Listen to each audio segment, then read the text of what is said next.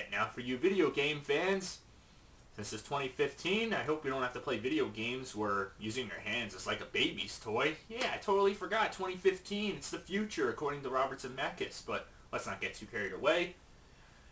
2014 was a pretty good year for video games. Let's get to it, starting with number 10.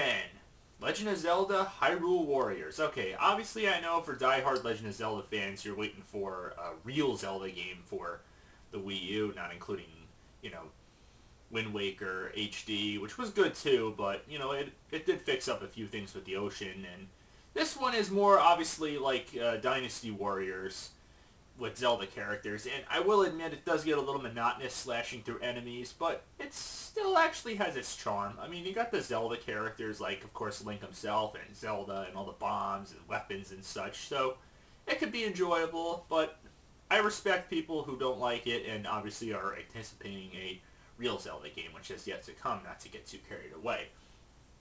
But it's enjoyable for what it is. Number 9. Captain Toad Treasure Tracker. Yeah, Toad actually has his own video game for the first time. Of course, you did get to play as him in other games like Super Mario 2 Doki Doki Mario, but this one, it does seem like it's, it was introduced in Super Mario 3D World on Wii U, which was a great game, and it did seem tedious at some points, and some people I can understand didn't like this concept. I respect that, but I hate to say it, but it's actually pretty enjoyable and makes great use of the Wii U gamepad. Having to move side to side, as I said, it does get a little annoying and tedious, but if you can handle it like I did, it's actually pretty enjoyable, and it really makes great use for a Mario spin-off type game. Pretty good, Nintendo. You made another great game with that, and makes great use of the Wii U gamepad. Number 8. Assassin's Creed. Okay, this is a tie between Assassin's Creed Rogue and Assassin's Creed Unity. I think both games were good. They're obviously both different for good, different reasons. Okay, I respect that if some people like one better than the other, I respect that, but it was tough to decide. They're both different, as I said before. And I think the Assassin's Creed series is still going pretty well, even though they take different approaches. But, hey, sometimes you just got to take a chance in life, and I'd say way to go. Once again, Ubisoft, you did good. Number 7, Donkey Kong Country Tropical Freeze. Okay, I've already reviewed this one, not much to say. It is a great sequel to Donkey Kong Country Returns on the Wii. This one's obviously on the Wii U. It makes, it doesn't make as much great use of the Wii U gamepad as Toad Treasure Tracker does, but it's still a blast. I mean, being able to finally play as Cranky Kong is pretty cool. The level designs are really cool. It's a blast. Just watch my review on this one. I know I'm going to say this a bunch more times before, but really, it's great. Number 6, South Park Stick of Truth. Okay, obviously I had a review coming for this one. It got postponed, but to keep it short, sweet, and to the point, there were a bunch of South Park games made before this one for the N64/PS1/Dreamcast, and they all sucked. The Chef's Love Shack one was okay, even though it was all rip-off of Mario Party. The Go-Kart one was horrible. The first one was really bad. And finally, we got a break with this one. We knew it was going to be good. It was in production hell for a while because of THQ going bankrupt. And then, of course, Ubisoft took over, and thank the freaking Lord it delivered. It's obviously like Final Fantasy and the Mario RPG games. Yeah, it's an RPG-style game.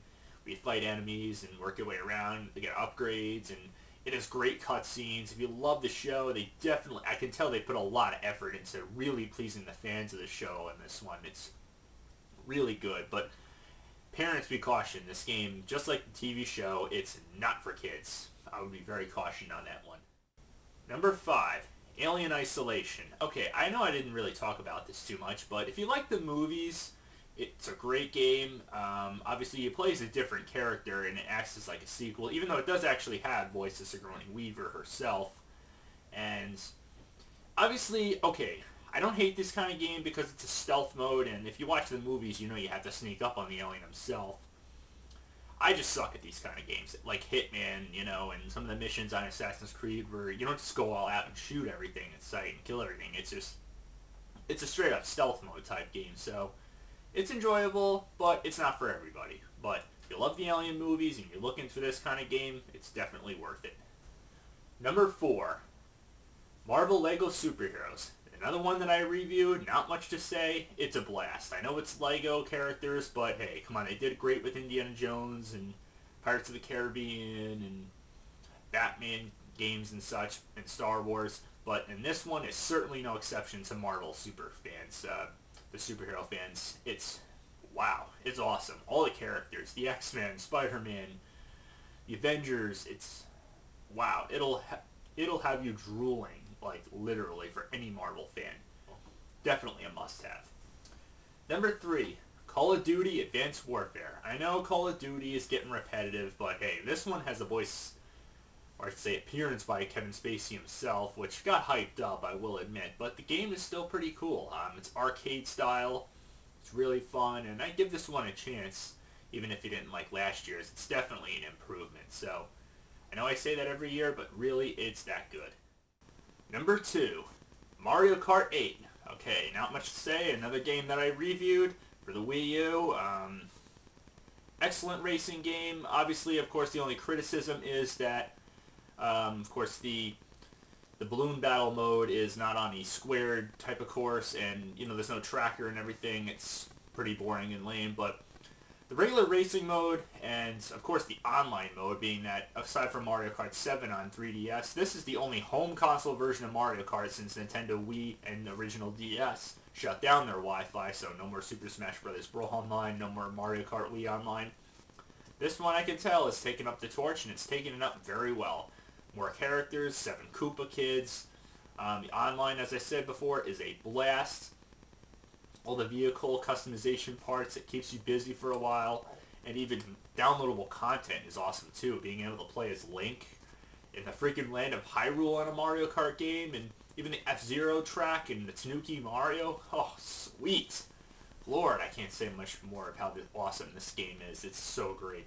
Definitely one of the many reasons to buy Nintendo Wii U, aside from Mario 3D World, and of course, the next one on the list, but didn't I mention? Super Smash Bros. For Wii U and 3DS. Okay, both are great. Okay, the 3DS one I was actually really surprised with. I mean, I didn't know how well a handheld console was capable of handling these type of gameplay and graphics. It is limited though with the, you know, it doesn't include the big arenas, because, you know, you got to admit the, you know, the limitations, as I said before, with the handheld console, but I think it does really well. Graphics are a little, you know, as what you'd expect for a handheld console, but it still does really well. It brings all the characters in that the Wii U version has, but there were some complaints about some of the zooming and the fact that if you play too much, some people apparently have had history of breaking their analog stick on their 3DS, but it has everything. The online mode, all the characters, all there, but I would go for the Wii U version, trust me. I have played the Wii U version, don't worry, game reviews are kind of tough for me to get around now with this whole problem that I said before, but I'll try to get around it, but I've been working on Stick of Truth review. But I've played Super Smash Bros. For Wii U. Let me just say, I knew it was going to be better. It's way more polished, and the capabilities of a home console, like the Wii U itself, wow. I was just drooling by the mouth. I was hooked on this version. All the characters, the graphics, everything is just, you can't ask for anything better. In some cases, it might even be better than Super Smash Bros. Brawl. I mean, not to insult that game. That had a lot to it. But this one was just freaking awesome. I mean, I got hooked. The new characters I had to try out, like Mega Man, Little Mac, Rosalina, Wii Fit Trainer. Even get extras like the Duck Hunt Dog. You got Pac-Man. Not much I can say. If you don't have a Wii U, you want to get a Wii U, and if you have one, man, this is definitely one you have to have. The online mode is great. It's all there. It's just absolutely way better than the 3DS version. Not to insult that one, but this one is the one to get. So, until next time, happy gaming.